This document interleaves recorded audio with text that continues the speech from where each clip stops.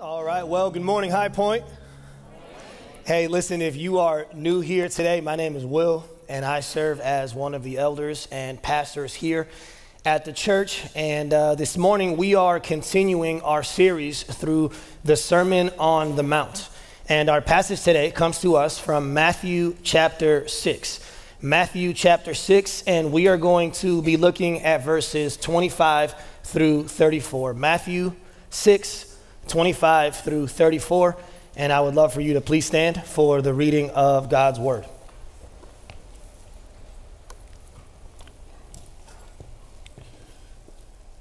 Matthew 6, verse 25 says this: "Therefore I tell you, do not be anxious," everyone say anxious, "about your life, what you will eat or what you will drink, nor about your body, what you will put on.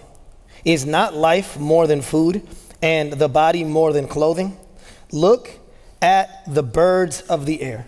They neither sow nor reap nor gather into barns, and yet your heavenly Father feeds them. Are you not of more value than they? And which of you, being anxious, can add a single hour to the span of his life? And why are you anxious?" Everyone say anxious. "About clothing. Consider the lilies of the field, how they grow. They neither toil nor spin. Yet I tell you, even Solomon in all of his glory was not arrayed like one of these. But if God so clothes the grass of the field, which today is alive and tomorrow is thrown into the oven, will he not much more clothe you, O you of little faith? Therefore, do not be anxious," everyone say anxious, "saying, what shall we eat, or what shall we drink, or what shall we wear? For the Gentiles seek after all these things, and your heavenly Father knows that you need them all. But seek first," everyone say first, "the kingdom of God and his righteousness, and all these things will be added to you. Therefore, do not be anxious about tomorrow, for tomorrow will be anxious for itself. Sufficient for the day is its own trouble." This is the word of the Lord. Let me pray for us. Father, as we come before you today, we want to thank you, God, for another day. Lord, we are grateful for the fact that your mercies are new each day. God, we are told in this passage by Jesus, that by our King, in his inauguration speech, God, he is telling us that there will be trouble. There's enough trouble for every day. But we thank you that your mercies are new each day. And we thank you also for the fact that you promise us when we pray to give us daily bread. And so even though troubles are new each day, so is your mercy, so is your grace, so is your provision. And so, Lord, I pray right now for this day, for this moment. I ask you, Father, in Jesus' name, that whoever in this room, Lord, is struggling with anxiety, whoever in this room, Lord, is going through suffering right now, whoever in this room, even in light of what we talked about on Easter Sunday, is doubting right now. God, I pray that this passage I pray that it would cut, but that it would be like a surgeon's knife, Lord, that it cuts temporarily, but for the purpose of healing. Amen. Lord, thank you for your word. Thank you for your grace. And I pray, God, that you would help me to not only communicate this in a way that is clear theologically, but I also pray, Lord, that it would come off pastorally. God, I pray that this would not come off as condemnation, but I pray that it would be just me preaching what you have said in this text. Lord, prepare the soils of our hearts, we pray, for the seeds of your word and for the seeds of your work. Lead us, Lord, guide us, and be here among us, we pray. We ask it and we beg it in Jesus' name. And all God's people said, amen. You may be seated.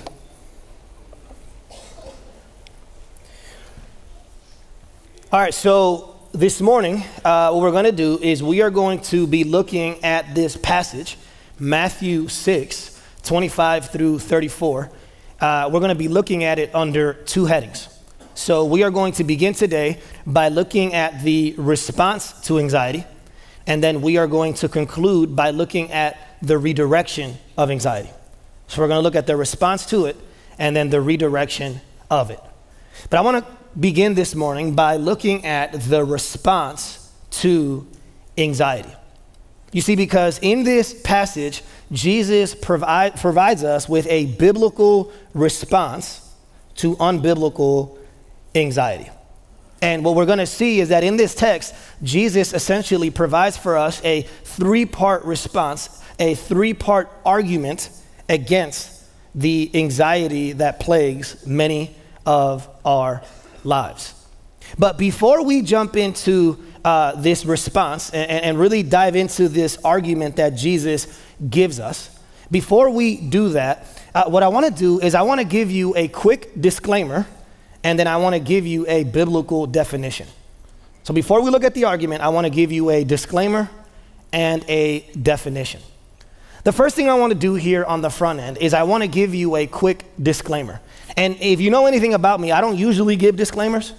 I think pastors can sometimes use disclaimers because they're too scared of saying certain things. That's not what I'm doing here. But the reason why I am bringing one up in this topic of anxiety is because I have been alive long enough and I have been a pastor long enough to see this very important dynamic. And so I want to make this disclaimer here on the front end just so you understand what I am talking about throughout this message. And here is my disclaimer. I would argue that as a result of the fall, when Adam and Eve sinned against God, sin permeated everything in creation. And so as a result, because of the sin of Adam and Eve, we have been affected not just spiritually, but emotionally and chemically. Literally at the physical level, we have been affected by the sin of Adam and Eve. Now, the reason why I say that is because what I would argue is that as a result of the fall, there isn't just general anxiety, which we all struggle with, which is what we're going to be talking about this morning. But I would argue that there's also clinical anxiety. And this is something that people in my role, pastors in my role, don't ever bring up in church. And if you struggle with anxiety, then you just have a sin problem that you need to repent of.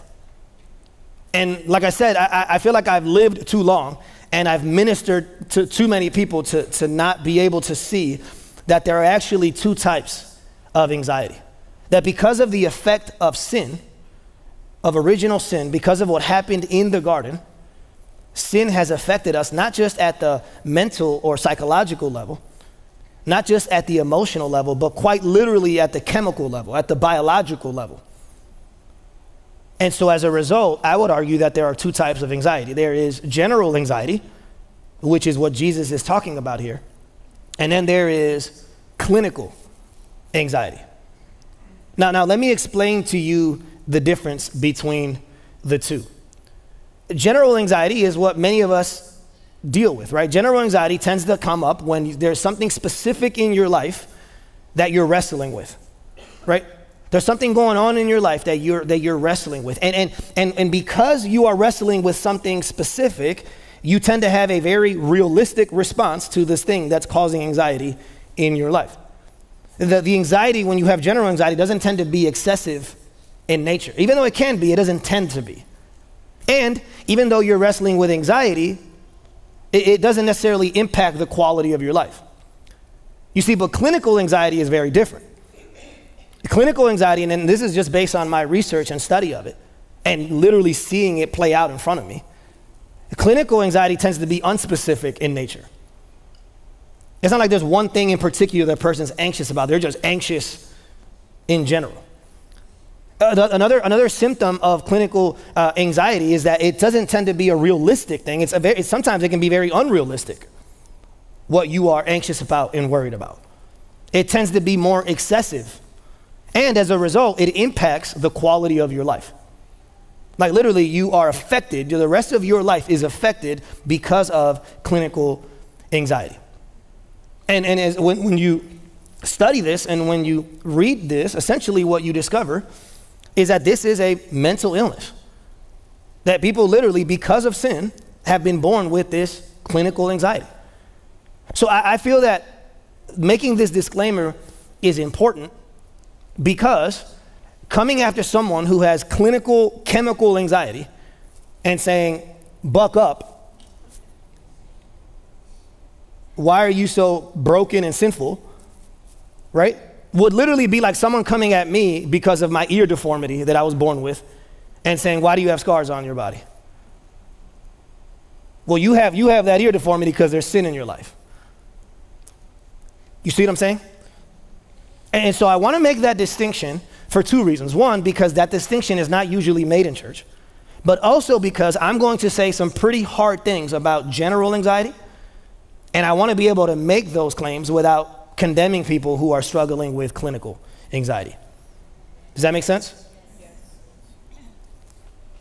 Okay, so that is my disclaimer. Now, before we look at the response that Jesus gives us, I also want to give you a definition. What does Jesus mean by anxiety? I think many of us will be surprised about what the actual definition of anxiety in Scripture is. You see, because in this passage, when you look at it at the surface level, it doesn't seem very pastoral what Jesus is doing here. He literally begins with, do not be anxious. And I don't know if you've ever dealt with anxiety yourself or you've ever dealt with someone who's being anxious. This isn't usually the way you deal with it. You don't just tell them, hey, stop it. On the surface level, it seems as if Jesus is not being gracious, like he's not being pastoral. But I think the reason why he can command us not to be anxious is not just because he's God, but it's also because of what his definition of anxiety actually is. The word there in Greek for anxiety is the Greek word metamoneo. And here's what that word means. It literally means to not be, it literally means to be not concerned, but over concerned. It doesn't mean to care, it means to be full of cares. Here's what people don't understand. I think this is why this text can be preached wrongly. There are other places in the New Testament where this same Greek word, metamoneo, is used in a positive way. So in 1 Corinthians 12, for example, or in Philippians 2, for example, you see the same Greek word, but it's used not in a negative way, but in a positive way. And literally what Jesus and Paul are saying in those texts, actually Paul in both cases, what he's saying is, he is saying, make sure you care for one another. Make sure you are concerned for one another. So get this, the word metamoneo is not necessarily a bad word when it is in its proper context. It means to care for something. It means to be concerned about something or for someone. Jesus here says anxiety is when we have over concern. When we don't just care, but we are full of cares. You see the difference? Because your response might be, okay, well, if Jesus is saying, do not be anxious, do not be full of cares, then I'm going to go ahead and be free of cares. I'm not going to care about anything. That's the exaggerated response. If he's saying not to be full of cares, then I'm going to be free of them. Right? If he's saying don't be over concerned, then I'm going to be completely unconcerned. That's not the response. That's an exaggerated response. The Greek word metamoneo, when it's healthy, it means you are concerned and you do care, but you're not over concerned. You're not full of cares. Are you tracking with me? Okay. So the Greek word here, metamoneo, in the way that Jesus says it, the way that he writes it here in the Greek, literally the word picture is of an individual being pulled in multiple directions. That's the word picture in Greek. When you are struggling with this metamoneo, the sinful metamoneo, this over concern, being full of cares, it's literally an individual being pulled in multiple directions. The word picture there in Greek is of being strangled or being choked. And anyone who's ever struggled with anxiety here, you know that's what it feels like, right? It feels like you're being pulled, but man, it definitely feels like when anxiety is bad, there's this, you feel like you're being choked. You're being strangled by your circumstances. And another thing that's interesting about this word metamoneo is when you are overly concerned, get this, not with actual things, but with potential things. Not with the actual, but with potential. Literally in the Greek, it means someone who is concerned, overly concerned about things that might happen, about possible danger and possible misfortune. Not actual, possible. That's what the word there, metamoneo, means. Jesus isn't calling us not to care. He's calling us not to be full of cares. He's not calling us to not be concerned. He's calling us to not be over concerned. You see, because here's the temptation. And this wasn't even a part of my notes, but I feel like God wants me to say this right here. I remember Lily and I were getting counseling once, and here's the image that was used. He says, when we're anxious and we're over concerned, we're full of cares, instead of doing this, we do this. Like we hang on to whatever that thing or person is. We're holding on, right? But then when our anxiety doesn't work, instead of repenting and opening up our hands again and caring, just balance, we do this. Forget it then. See the difference? That's why the word metamoneo is not always wrong. It's not always bad in Scripture. When we're anxious, we're like this. And when anxiety fails us, which it always does, Jesus says there's no benefit to it at all, actually. Our response, instead of doing this and going back from over cares to just caring, from being overly concerned to just being concerned, we swing. We go from over concerned to unconcerned. We go from being full of cares to being free of cares. This is not what God is calling us to do. He's calling us to do this. That's what we see here in this text. Here's the other thing too. And I want to make sure you guys are tracking with me here, because this is an important piece. Biblically speaking, the reason why we struggle with anxiety, according to Scripture, and I'm going to show you examples of this, according to Scripture, is because when we are struggling with anxiety, again, this is general anxiety that we're talking about here. When we struggle with anxiety, we have forgotten that we are the steward of the house, not the master of the house. You see, in Jesus' day, if you were a wealthy family with a wealthy household, every household had a head steward. They were literally the ones that ran the whole house. They ran the finances, they raised the kids. That was the steward of the house.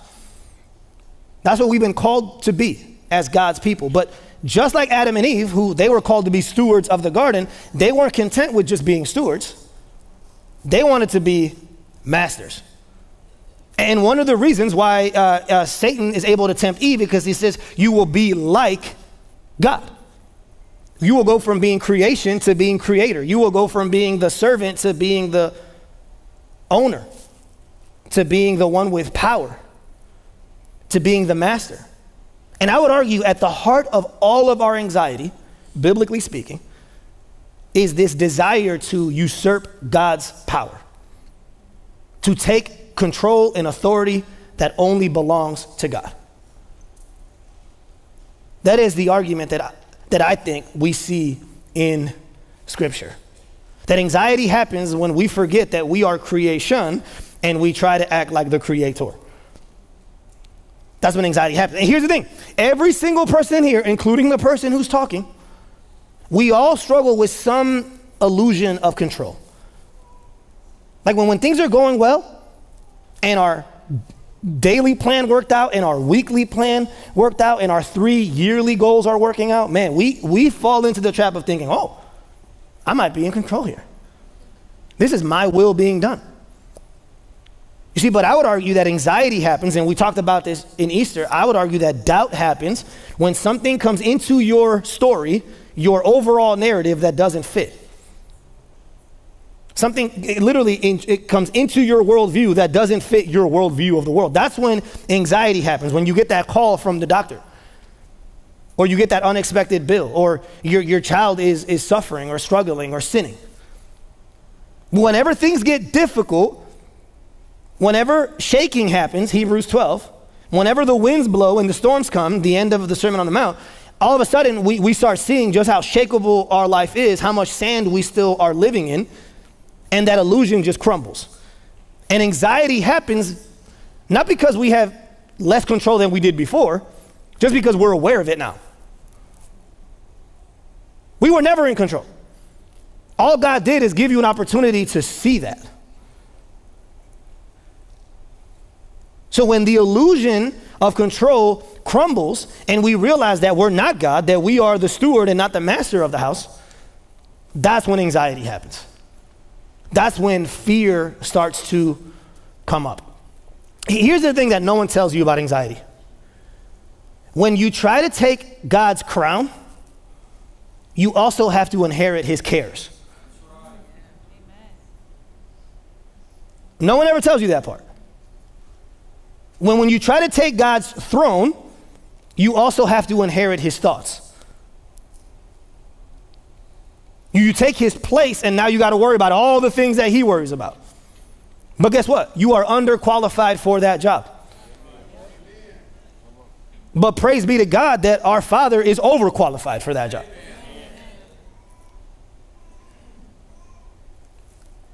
So biblically speaking, the opposite of anxiety is faith. The opposite of anxiety is trust. We've said this numerous times, that the word faith in Greek literally means to rest on something, to lean your whole body on something. Physically, metaphorically, spiritually. That's what the word there, faith, means, to lean, to trust. Well, literally, anxiety is the opposite of that. The anxiety is when I'm not leaning on God, I'm leaning on myself. It's literally the opposite of faith and trust. One of the commentators I looked at this week, Dr. Robert Mounts, put it this way. He said, worry is practical atheism and an affront to God. Practical atheism. And then Peter says it like this. Look what Peter says in 1 Peter 5. He says, humble yourselves, therefore, under the mighty hand of God, so that at the proper time he may exalt you, casting all your anxieties, everyone say anxieties, on him. Why? Because he cares for you. You know, what I love about this passage, 1 Peter 5, is that Peter wrote this towards the end of his life. And if there's anyone who struggled with anxiety and worry, it was Peter. A lot of his things that made him seem actually courageous were actually motivated by anxiety. He takes out the sword in the garden to try to defend Jesus. He's worried about whether they're going to pay taxes or not. He falls into the water because he gets worried. He gets anxious.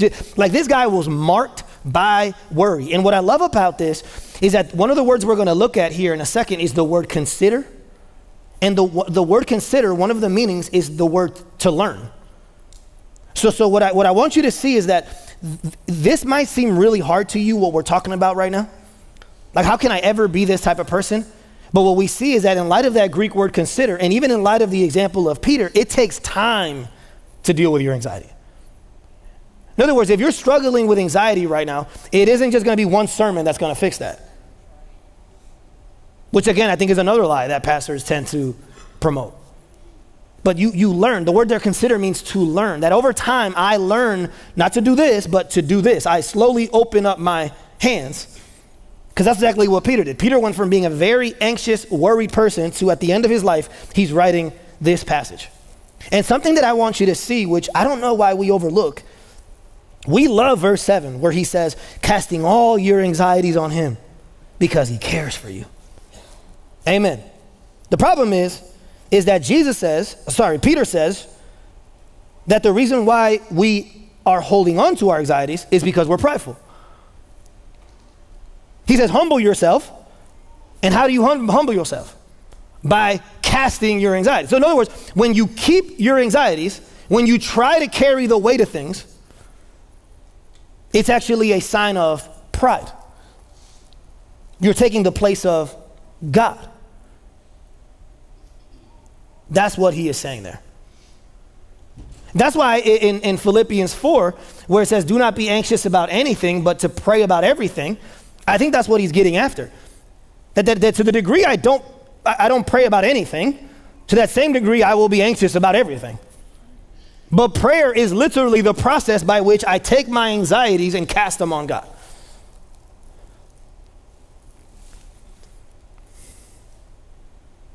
That's what he's getting after here. That's what we are seeing. So with that disclaimer in mind and that definition in mind for the word metamaneo, for the word anxiety there, with those two things in mind, what I want to do with the rest of this first point is I want to look at the actual response that Jesus calls us to have when it comes to the anxiety in our lives. And here's what's interesting about the three-part response that Jesus is calling us to take. They all have to do with how we think. Jesus in this text, he's actually calling us not to feel our way out of anxiety, but to think our way out. You see, in the church, we're all about just emotional faith. I got here emotionally, so I got to get out of there emotionally. That's not what Jesus is teaching us. Jesus is saying the way to get out of anxiety is to actually think your way out. The reason why you're anxious is because you are overfeeling and underthinking. That's what he's arguing. And we know that this is not just my opinion. We know that Jesus is telling us to think because there's two words that he uses in the text that are thinking words. The first word is the word look, where he says, look at the birds of the air. The word there is an imperative. He's commanding it. But literally the word look in Greek means to process information by giving an exhaustive consideration to it. Exhaustive. That's what the word there look means. So when he says look, he's not talking about a passive glance. He's talking about thinking deeply. And then the other word that helps us see that he's calling us to think is not just the word look, but he also uses the word consider. And the word consider there in Greek literally means to carefully examine and think about something in order to experience it, learn it, and understand it. So both the word look and the word consider, what they reveal to us is that Jesus is not telling us to feel our way out. He is telling us to think our way out. The reason why we are anxious is because we are overfeeling and underthinking. We are allowing our hearts to overrule our heads. So in this text, he literally gives us a three-part argument, a very rational argument for why we should not be anxious. The first reason, if you're taking notes, is the permanence of God. The first argument that Jesus gives us is the permanence of God. The second argument is the provisions of God. And then the third argument is the paternity of God. So we're going to look at each one. The first argument that Jesus gives us in response to anxiety is the permanence of God. Now, where do I see that? Well, at the beginning of the text, again, this is something we can read right past if we're not careful. In verse 25, Jesus begins with therefore. Therefore. In other words, he's saying the reason why you should not be anxious is because of what I said right before this. But if all you do is look at these verses, you're not going to fully understand what Jesus is trying to say. Remember, this was a sermon. He wasn't looking at it week by week the way we are. So Jesus says, in light of what I said before, therefore, do not be anxious. But the question is, what did Jesus say before? Well, immediately before this, for those of you who were here last week, you know that he talked to us about treasures in heaven. Essentially, Jesus showed up, and during this message, he exposed the fact that there are two types of treasure. They're different, not just in location, but in longevity. The two types of treasure are different in location and in longevity. They're different in location because he says some treasures are on earth and some treasures are in heaven. But they're also different in longevity because he said the problem with treasures on earth is that they shake. They're shakeable. He says that the moth can eat them.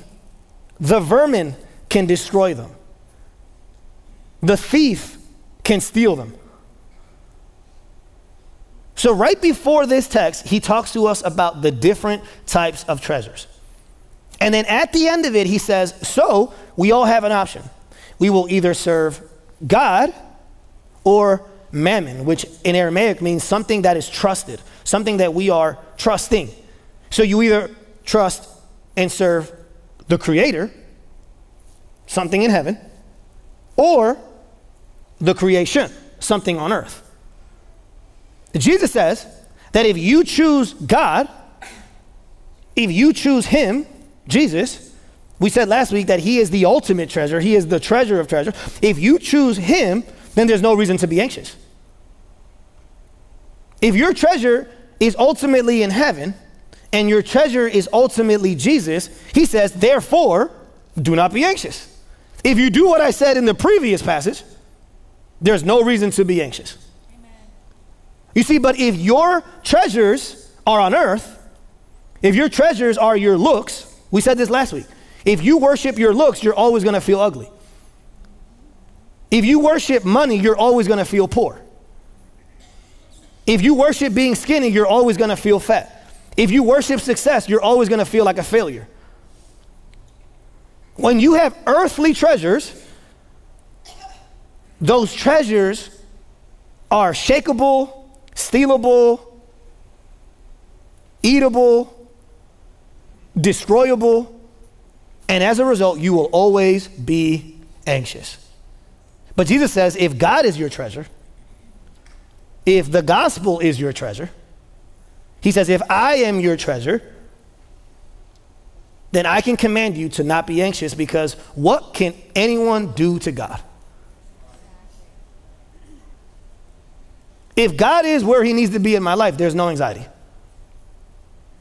There isn't, because what can man do to me and what can man do to him?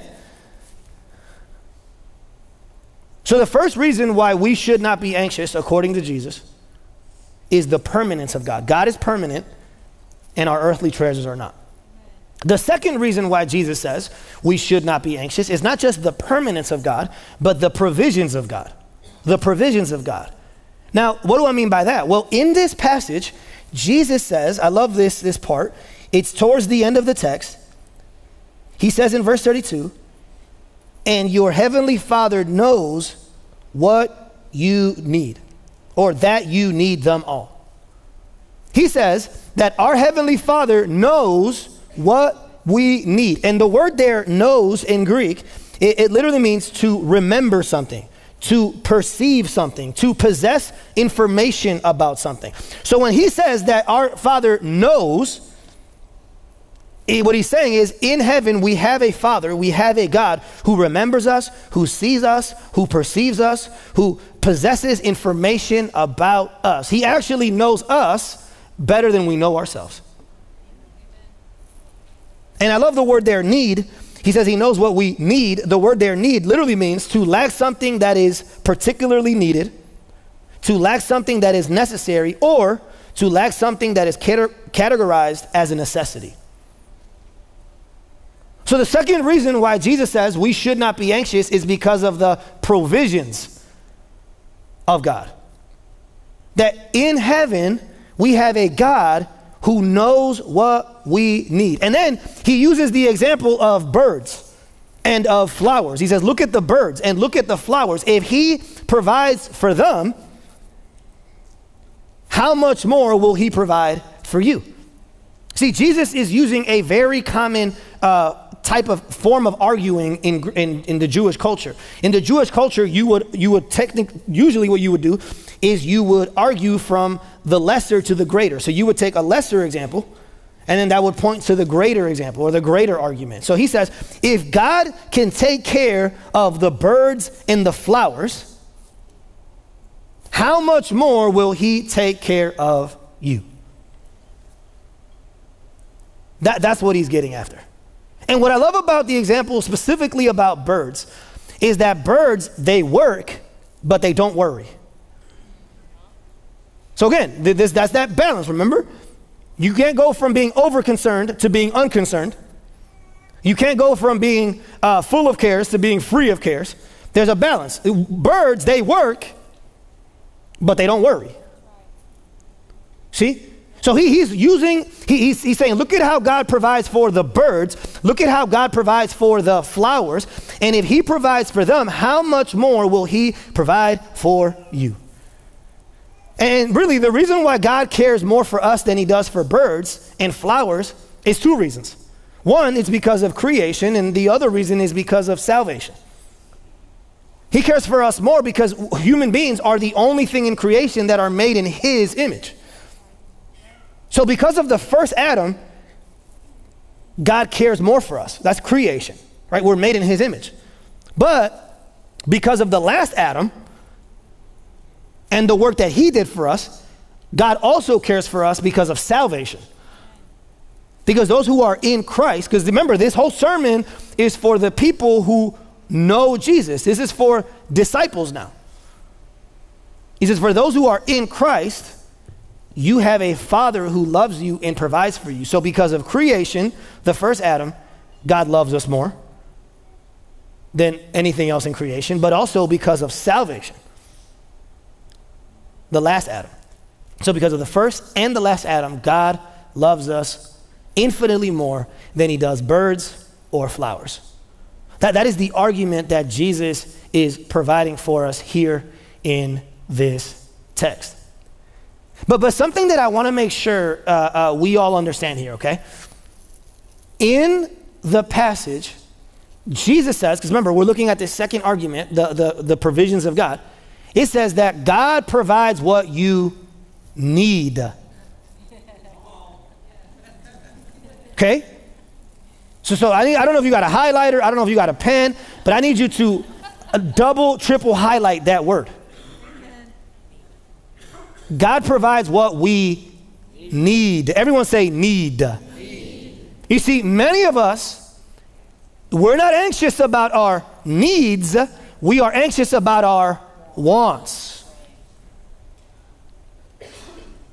Because you know he's talking about needs because he brings up food and water and clothes.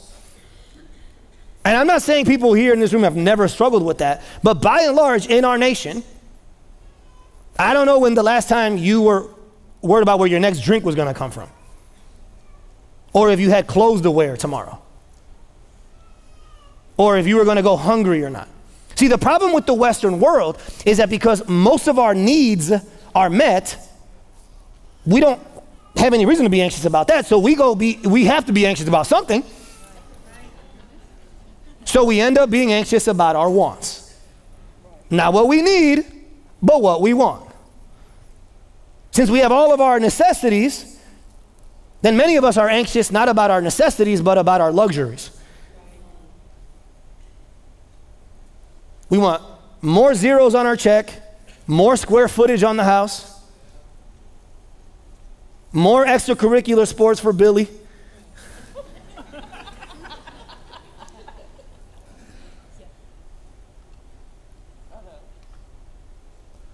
It's just more. Man, if I could just get another raise, God. Man, if I get one more raise, I promise I'll give you more. I haven't given you anything with the last 4, but if you give me one more, I'm all yours. God gives you what you need. He always has, and he always will. And what really impacted me, and I'm not going to lie, a lot of the things that keep me up at night, a lot of the things that strangle me and choke me and pull me apart are not needs. They're wants. And instead of looking at what God has given me in Jesus, I'm looking at what God has given everybody else.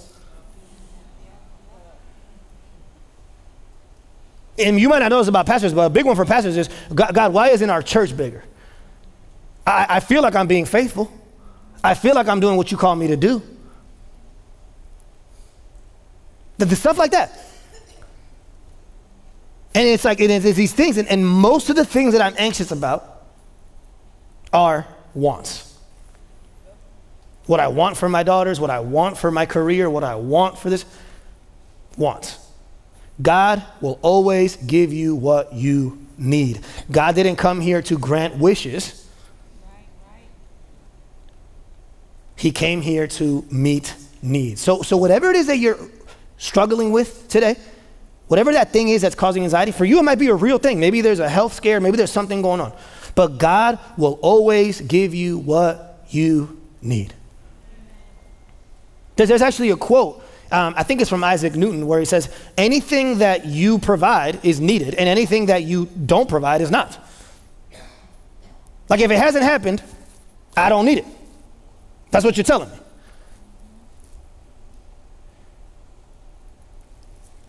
And in the last argument Jesus gives in this text is not only is it the permanence of God, not only is it the provisions of God, but I love this one the most, it's the paternity of God. And what I mean by that is that he's not just a God in heaven, he is our Father in heaven. He's our Father. It literally, remember, this is to disciples now. This is to the 25%, that fourth soil. That's what we said week 1. So here in this text, he says that if you have faith in Jesus, there should be no reason to be anxious, because in heaven, you don't have just a distant deity, you have a loving Father. So what that means is, regardless of what we are going through, and trust me, I know I've been through some stuff, regardless of what I'm going through, I should never doubt God's fatherly love. We've said this before, I'll say it again. Even when we don't know what his hand is doing, we should always trust his heart. Because his motivation, according to Jesus, is a fatherly love. A fatherly love. And that's why here in the text, he actually compares his kids, his children, with the Gentiles. He's talking about the people who don't know him. And so listen, and I'm pleading with you here. If you're sitting here today and you don't know Jesus, like you haven't placed your faith in Jesus, you have every reason to be anxious. I don't blame you for being anxious. Because in your worldview, whatever worldview it is, you don't have a Father in heaven who loves you and cares for you. I want you today, if this is God's plan, for you to respond today to the gospel, so that you might have a Father in heaven. But if you're living as if this is the only life there is, like Ecclesiastes says, there's only life under the sun, then you have every reason. I don't blame you for being anxious. But if you are a child of God and your Father is in heaven, it kills anxiety at its root. That God is motivated by a fatherly love. And what I love about what Jesus says here in this text, and that's why he ends the way he does, where he says, there's going to be trouble every day. Don't worry about tomorrow, there's enough trouble today. You see, a lot of times when someone talks to you about anxiety, they try to minimize your problem. They try to minimize your trouble. Jesus didn't do that. He doesn't minimize the problem. He magnifies his power. He doesn't minimize your trouble. He magnifies his truth. He doesn't minimize your difficulty. He magnifies his deliverance. And so those are the three arguments, or the three reasons why Jesus says we should not be anxious. So that is the response to anxiety. And I want to conclude this morning by looking at the redirection of anxiety. We've looked at the response, and I want to conclude by looking at the redirection of anxiety. And to do that, I want to read the last part again, Matthew 6:33 through 34. Jesus says, but seek first, everyone say first, the kingdom of God and his righteousness, and all these things will be added to you.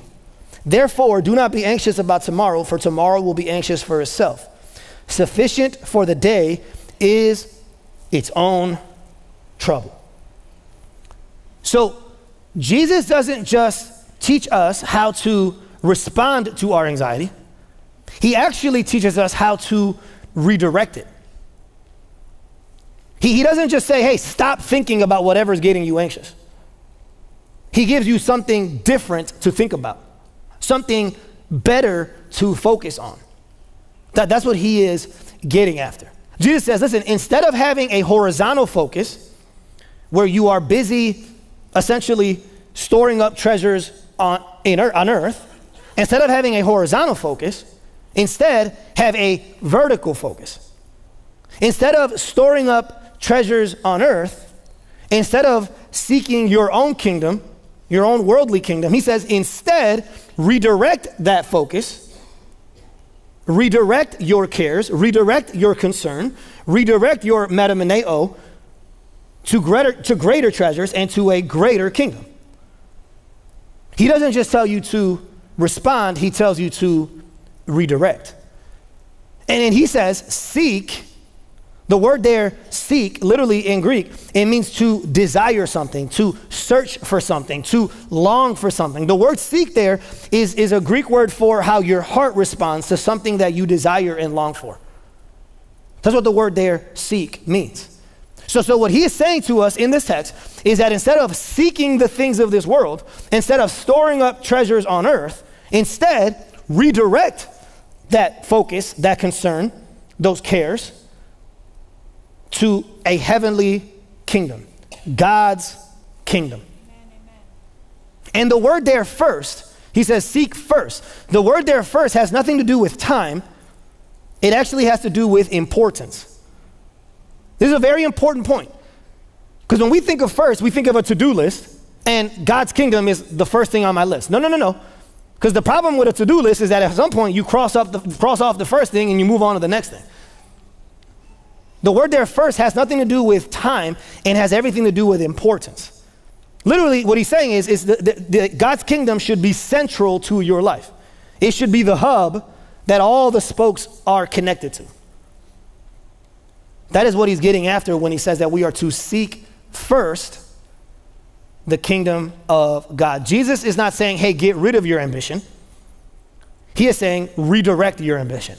Man, and praise God for that, because I've always just been naturally wired for ambition. And I remember for a long time when I came to Christianity, I thought, okay, do I just kill that? Like, should I just never be ambitious ever again? But that's why in scripture, ambition is not a bad thing. The Bible always goes out of his way to put the word selfish in front of it when it's talking about sinful. My ambition will either be selfish or it will be selfless. That's why when the disciples are arguing about who's greatest in the kingdom, Jesus doesn't say, who cares about being great? No. He says, no, in order to be great, serve one another. He doesn't say, don't be great. He's saying, you're just pursuing the wrong greatness. He's not saying, don't have ambition. He's saying, have a godly ambition. Not a selfish one, but a selfless one. That's what he's getting after here. And this is why he tells even Martha, Martha, you are worried and concerned about many things. But there's only one thing that is needed. There's only one thing that is necessary. Think about all the things that you are anxious about right now. Like seriously, just evaluate all those things, whether they are real or perceived. Evaluate those fears. And one day you're going to stand before Jesus and he's only going to ask you about one thing. Only one thing is needed. Only one thing is necessary. And what does he say it is? Him. He says, your sister, Mary, has chosen the important thing, the needed thing, the necessary thing, which is another way of saying she is seeking God's kingdom and you are seeking your own. He literally doesn't just help us respond to anxiety, he redirects our anxiety. He says, give all your energy and all your attention and all your effort, not into your kingdom and your treasures, but into my kingdom and my treasures. So the question you might be asking is, well, what does it look like for me to seek God's kingdom? Well, what does it actually look like on a day-to-day basis for me to seek first, of first importance, the kingdom of God? Well, I think there's two words that need to be defined. One is the word kingdom. The word kingdom is not just some faraway place in the heavens, But the word kingdom in Greek, it carries the idea of God's rule, of God's authority, of God's presence. So when Jesus says, seek God's kingdom, he's saying, be an agent, be a vessel, be an instrument by which God's kingdom is spread. And then he says, not just his kingdom, but his righteousness. And the word there, righteousness, has to do with the things that meet God's standards, the things that have been commanded by God. So Jesus says, get this, the way you seek his kingdom is by doing the things that he's called you to do. It's by evangelizing. It's by discipling. It's by giving. It's by serving. Listen, if you're here today and you call yourself a Christian, I'm going to make this as crystal clear as I can and give you multiple verses from other places in Scripture that say the same thing. When Jesus says when Paul says to be heavenly minded, when Jesus says earlier to pray for God's kingdom to come, when Jesus says here to seek the kingdom of God, what he is saying is behave like a follower of Jesus throughout your entire life. So if you claim to follow Jesus and you are not evangelizing, you are not making a disciple, you are not giving, you are not serving, you are not being a witness in your workplace, that's on you, but you are not seeking God's kingdom. Part of the reason why there's so much anxiety in your life is because your focus is not on the things of God. It's on the things of earth. It's on earthly treasures. It's on your earthly empire, not God's heavenly kingdom. That's what he's saying here. I heard John Maxwell say this once, and I didn't understand it when I first heard it all those years ago, but I understand it now. They asked him, what is the hardest thing about leadership? He said, the hardest thing about leadership is wanting more for people than they want for themselves. It breaks my heart as a pastor when week after week, month after month, year after year, the gospel is preached, discipleship is preached, and people are just, amen, brother, keep it going. I'm not gonna do anything with it. But man, wow, he's better than all the other ones in Memphis. This guy can preach. Being heavenly minded, praying for God's kingdom to come, seeking the kingdom of God, is doing the things that Jesus called us to do. Amen. It's seeking the person of Jesus. So what part of what that means is being in prayer, worshiping him, spending time with him. But it's not just seeking the person of Jesus, it's seeking the priorities of Jesus. It's carrying out the plans of Jesus.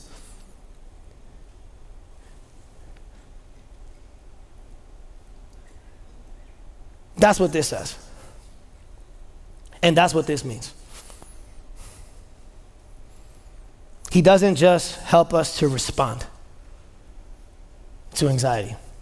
He helps us to redirect our anxiety, our concern, our care, our attention on a greater kingdom, on greater treasures. And that's why he says, when you give yourself to seeking these things, then God will add the rest. But don't miss it. Those things are additions to God, not replacements of God. They're additions, not replacements. God will add everything else you need, not everything else you want.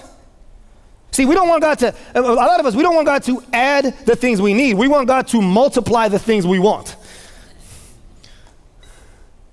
But when we seek the kingdom of God, everything else is just addition to, not replacement of. It's the example we've used with idolatry, that it's like the top button. Like if I'm getting ready in the morning and I get my top button wrong, all the other buttons on my shirt are gonna be off. If you don't put the first button, which is seek the kingdom of God, none of the other buttons in your life are ever gonna align. There's always gonna be a disconnect. God says, take care of this button and I'll take care of the rest. And all those will be in addition to me, not in replacement of me.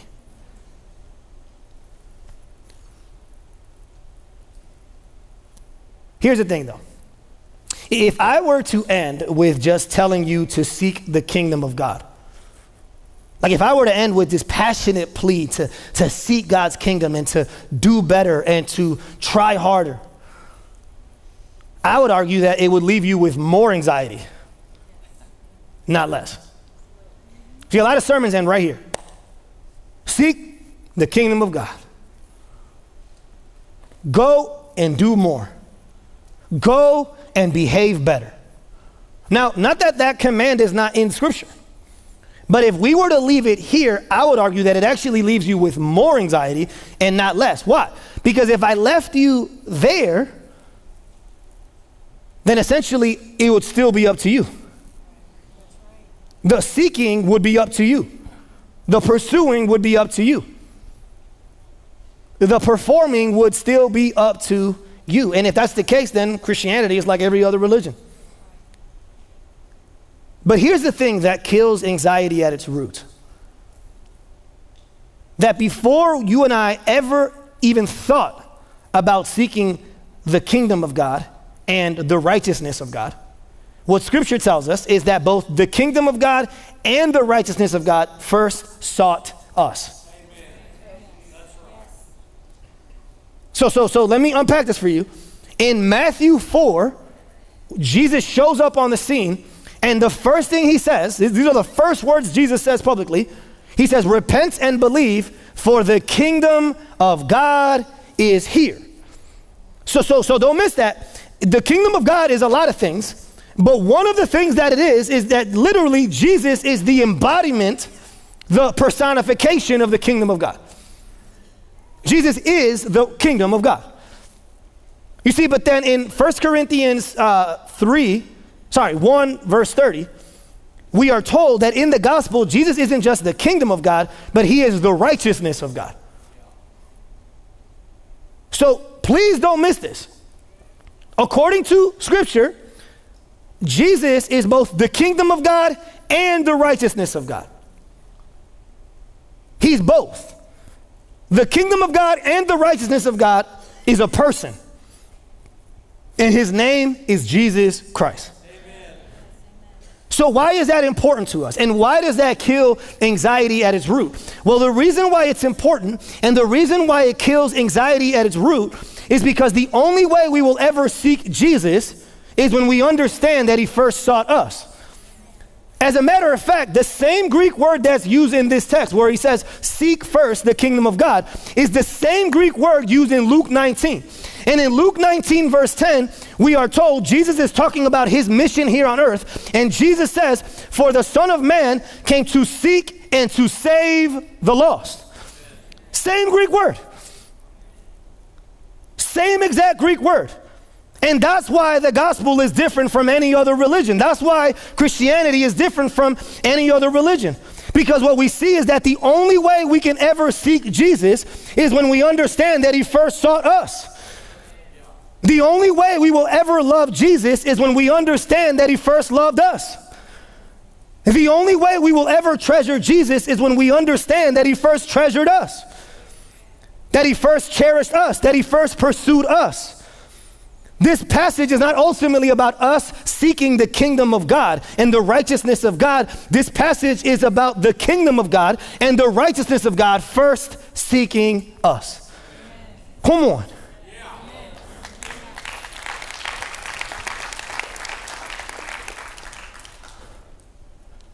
And this is why we have to be careful when we come to God and we doubt his love. Because remember, anxiety at its root is not just a replacement of God, it's a doubting of God. God literally is looking at us right now. Whatever it is that you're struggling with, whether it's big or it's small, I need you to understand that God is looking at you and saying, if I did not withhold my son, if I did not withhold my grace, if I did not withhold my forgiveness and my mercy and my love, if I did not withhold that, why would I withhold now? You see, if in the passage, Jesus argues from the lesser to the greater, in the gospel, he argues from the greater to the lesser. If God did not withhold any of those things, why would he withhold now? God literally has bought you the most expensive gift in the universe, and you're worried about the wrapping paper. How crazy is it when we go to God and say, hey, I trust you with eternal life, I just don't trust you in the current life. I trust you with heaven, I just don't trust you with my health. I trust that I'm your child, I just don't trust you with my child.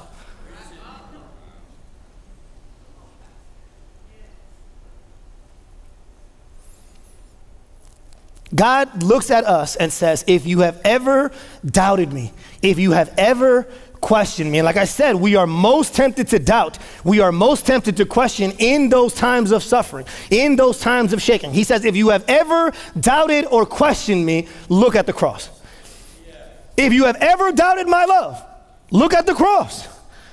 If you have ever doubted my care, look at the cross. If you have ever doubted my heart, look at the cross. Look at it, behold it, consider it. And the more you do, the more you will realize is that whatever it is that you're going through, it's not because I'm punishing you. It's not because I hate you. It's not because I'm forsaking you. That's what this means if you are in Christ. And so if you're in this season and you're thinking, how in the world can God use this evil, this bad thing for good? How? That's actually one of the reasons why people can't come to God. They see suffering in the world. Like, how can God use this thing, this bad, evil thing for good? Well, guess what?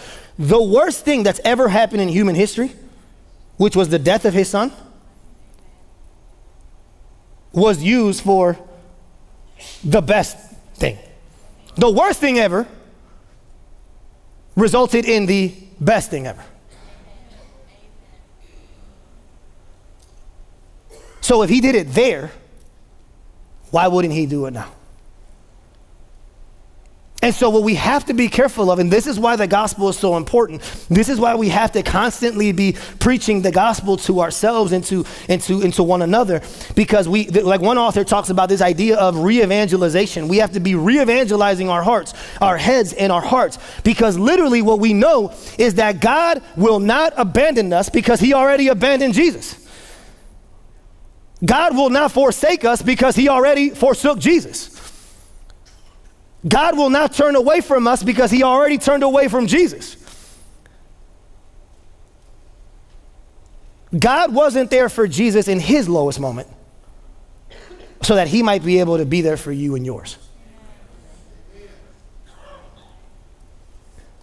That is the gospel. That is what Jesus is calling us to. And here's what I'll say. In the passage, he brings up the idea of Solomon. He brings up King Solomon. Now to us, many of you have heard of King Solomon and his stories, but to the Jews, outside of King David, King Solomon was the man.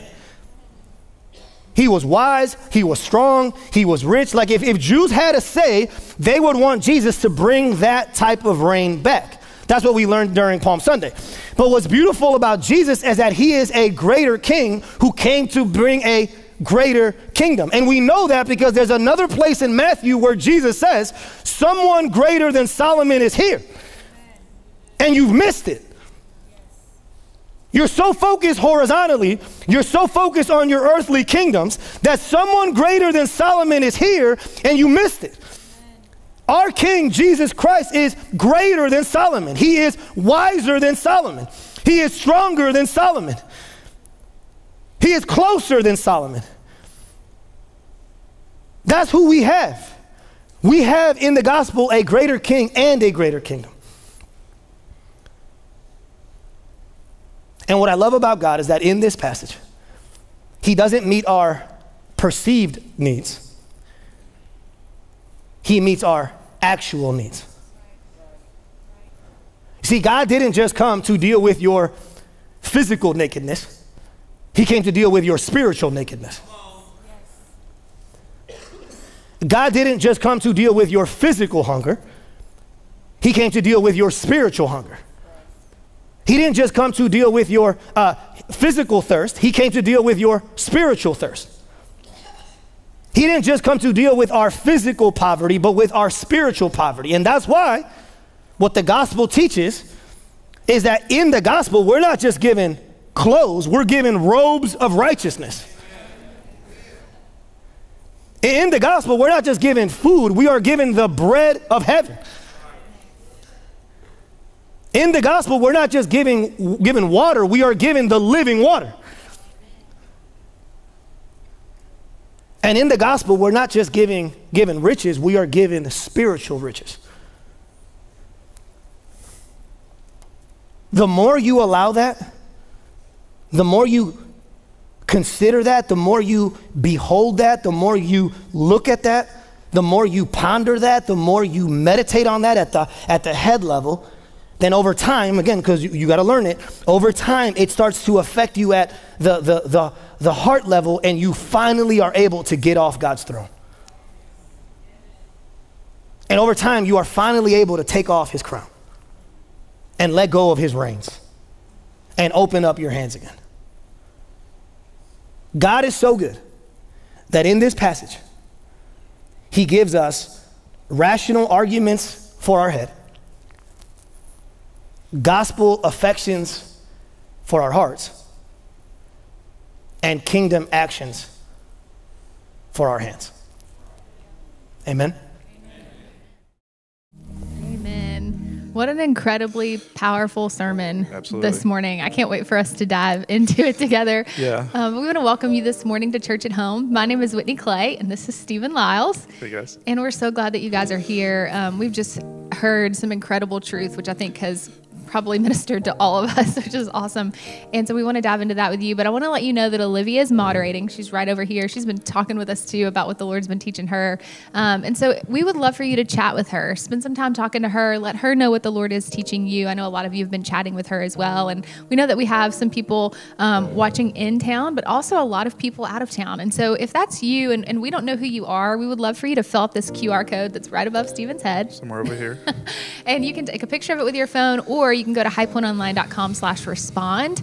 So highpointonline.com/respond, and just let us know who you are. We would love to reach out to you, connect with you, get to know you, and figure out how we can kind of help you as you're being a part of Church at Home. So, but we're so glad that you're here today. And I know the Lord's been teaching us a lot. We've been sharing a lot this morning. But one of the things you said stood out to you. We talked about anxiety and worry today, which we realize we kind of all deal with, whether it's clinical or general. We've all, yes, we're both. We've all had worries and anxieties that we struggle with. And you mentioned this verse in 1 Peter that he mentioned in his sermon. Yeah, absolutely. So 1 Peter 5:6-7 says, "Humble yourselves, therefore, under the mighty hand of God, so that at the proper time he may exalt you, casting all your anxieties on him, because he cares for you." And it just spoke to me that we cast all our cares upon him because he cares for us. It's not we cast all our cares upon him, then he cares for us. Right. It's because he cares. He's already cared. He's already loved us, like we heard this morning. And so it just jumped out at me, and it's such a blessing to know that we can give him all our cares because he loves us. Yeah. You know? I wrote down, he said, and these are my notes, he says, what kills anxiety at its roots is that before we sought the kingdom and righteousness of God, is that the kingdom of God and righteousness of God sought us. Yeah. And how Jesus came after us, like Absolutely. he sought us. And that puts that in such perspective. Right. There's nothing we're doing in that to earn or deserve anything. It's already been done. And so we can lay those cares at his feet. Yeah. The gospel done instead of the religion do. Right. Yeah. Exactly. Yeah. And what really stood out to me is Philippians 4:6-7. Yeah. If you want to read that for us. Yeah, let me get it real quick. 6 and 7. Do not be anxious about anything, but in everything by prayer and supplication with thanksgiving, let your requests be made known to God, and the peace of God which surpasses all understanding will guard your hearts and your minds in Christ Jesus. Yeah, and one of the questions that Pastor Wil gave us today that'll come up at the end for you guys to discuss for Church at Home, he said we're called not to be anxious about anything, according to Philippians 4:6-7, but to instead pray about everything. Why is prayer such a vital tool when it comes to casting our cares on God? If that's the case, then why is it so hard for us to pray? Yeah. And for me, I think it all goes back. We talked about the control, right? So when I'm overly anxious and overly concerned, I want to hold on to it instead of just caring. And then I liked how you said that you just also throw it away. You're like, well, okay, I just won't care. But for me, it's this attempt to control. Like, I'm going to control my little kingdom right where I am, and I'm going to control it. And so prayer, though, reorients my thinking. And it, like he talked about, this is a thinking passage. Sure. And so it puts God in perspective, and it allows me to realize that he is sovereign, that he is faithful, that he loves me, that he is trustworthy, because I can look at the cross, like he said, and I can see that. But prayer does that for me. It reorients that when I lay at his feet. And I loved how he said that anxiety puts us on the throne, and so we take on all his concerns. And I was like, oh, that's why I'm so worried. I don't want that. I don't need those concerns of the Lord. Well, and I love that he said when you try to take on God's throne, you also have to take his thoughts, or his when you take on his crown, you have to take all of his cares. Like, I was like, whoa. I know, but that's what anxiety feels like, because it's like we're the ones in control, and that's our attempt, when really we can't do that. Right. And I loved how he said that if you're not in Christ, like if you don't know Jesus, then you have every reason to be anxious. And for us this morning, my heart is burdened for you, for where you are. And so maybe today you're sitting there and you're thinking, I don't have a relationship with Jesus. I've never realized that he's done all those things, and that I don't have to do anything to earn it, that I can just come to him. And if that's you today, if you have questions about that, about what it means to walk with Jesus, we would love to help you do that, to know what it means to accept him as your Lord and your Savior, and to have a God who's trustworthy and who sits on the throne, and that you can give those cares to. And then, thinking on the other end, we all are kind of walking this journey together. And especially when it comes to anxiety, how can we continually remind ourselves, like, to give those things over to the Lord? And maybe that's you today. You need that constant reminder. And I loved how he gave us, like, practical applications for kind of each and everything along the way. Absolutely. Yeah. He talks about, seeking God, and what does that look like day to day? I just loved, he kind of gives you just kind of 3 points, and he says, be an agent of which God's kingdom is spread. Like, and I was like, that's so good. Yeah. Like, I just want to be an agent of God's kingdom. That's so good. Behave like a follower of Jesus, by serving, giving, evangelism, discipleship. Not that those things save us, but those things say to Jesus, like, thank you for what you've done. Like, it's in gratitude that we're doing those things, and that we to be heavenly minded, right? To seek the person of Jesus, the priorities of Jesus, the plans of Jesus. It's just so good. Yeah. So practical when we think of it that way. And I kind of thought along those lines that if I'm concerned about the things of the kingdom, of his kingdom, then I'm less likely to be concerned about the things of mine. That's like, right. if I'm focused on him, and he's in his proper place, and I'm serving him in those areas, then it's less time for me to try to control everything and try to worry about everything. Right. I liked when he said, think about all the things you're anxious about, like right now. And he said, at the end of the day, Jesus is only going to ask you about one thing. Like, what did you do for his kingdom? Yeah. And I was like, wow, that's powerful, because there's a lot of other things that take my attention, right? And they're not bad things. But ultimately, how am I keeping my focus on him? Yeah, and I think it goes back to what we've talked about a lot over this Sermon on the Mount series, and that is that it's not about self, and we try to make everything about us, and it's about our kingdom and our wants and not our needs. And he talked about that today. So I think that's super important us to continue to go back and remember that this is God's story, and it's not just about me. Yeah, that's exactly right. And I liked at the end of his sermon, he was talking about putting those things, in the proper perspective.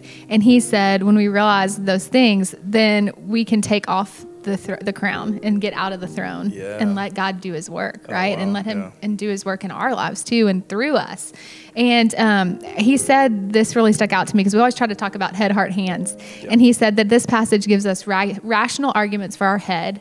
And I loved how he really focused on that in the beginning. Like, he wants us to look at other things, think about other things. It's not just emotion, it's thinking. This passage is practical.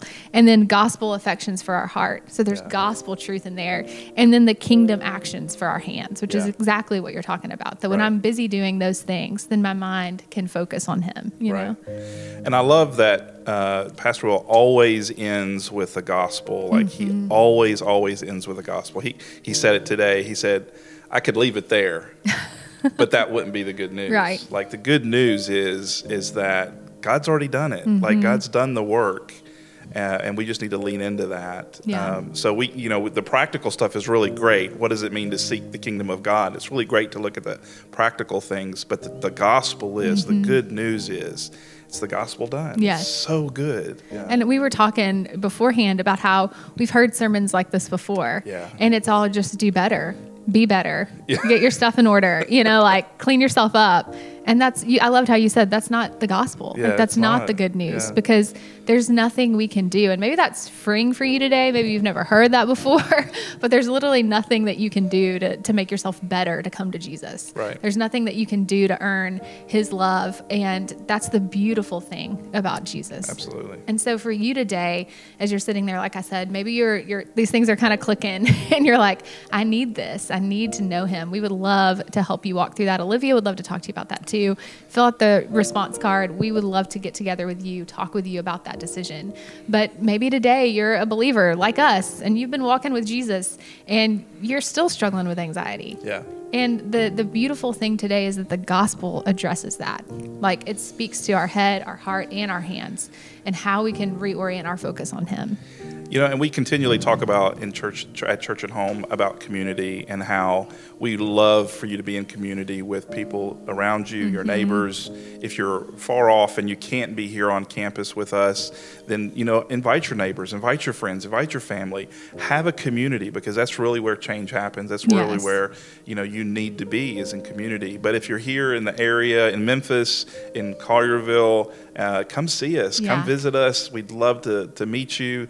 To get to see you, and it's been amazing to be part of this community and to know that we have people who care about us and love us, and we care about you, and we love you, and we want good things for you. We want the gospel for you. Yes, we would love, like you said, if you're local, for you to come regather with us. Our East Memphis and Collierville campuses meet at 9 and 11 on Sundays. Yep. And then if you're outside of the area, or if you're inside the area and you just can't join us for whatever reason, do what Stephen said. Invite some friends over. Talk to them about the sermon. Talk with your family. And I was thinking, too, this sermon is a really practical one. I know I'm going to share it. I actually already have shared it with some people, because I'm like, this was such good gospel truth and a gospel reminder for me. Yeah. And, the areas where maybe I claim to trust Jesus, but I'm holding on like this. Yeah. And it's like, how can I just let go? Yeah. And one of the beautiful things about being in community with people is you can talk about those things. That's and right. you have people you can share them with who are praying for you. And that's what we want for you today. So if we can help you do that in any way, we would love to. We'd love to help you figure out what your next step is here at High Point Church at Home.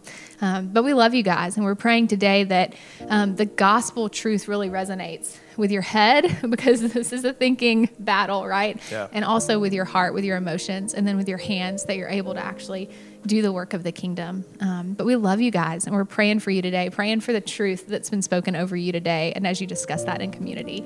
So we love you guys, and we'll see you next week. See ya.